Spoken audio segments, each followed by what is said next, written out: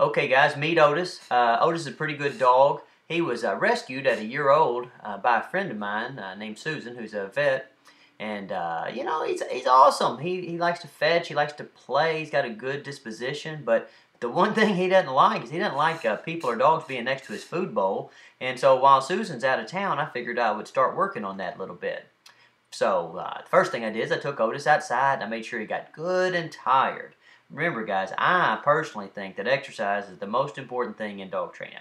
So after he got good and tired, and was having fun with the other dogs, we did some obedience, and I was kind of sharpening up his responses to me telling him to sit and stay, making sure that he kind of understands the relationship between us, where I do nice things for him, but ultimately, he has to kind of do what I want.